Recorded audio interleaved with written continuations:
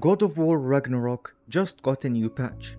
It's mainly a bunch of fixes and some VRAM adjustments.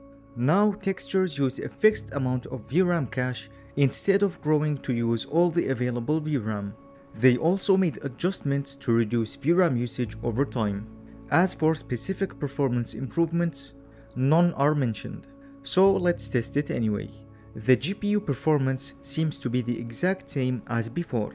And looking at the VRAM usage, on 1440p with DLAA enabled, VRAM usage has been reduced by around 1GB, which seems in line with the patch notes.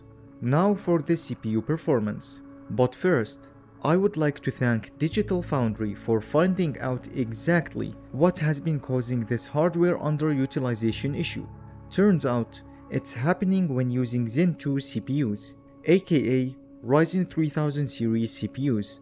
I have also encountered this issue in some of the other Sony PlayStation ports, but this one is the most severe.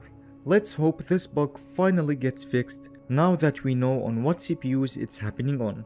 As for the CPU performance, it's the same as before, still within the margin of error. Here's a small clip of the Digital Foundry video.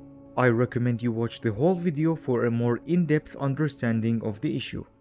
For some reason, Zen 2 chips from the Ryzen 3000 series perform really poorly in this game in comparison to other titles. They scale much worse than other CPUs in a similar weight class, and I actually think it's a bug.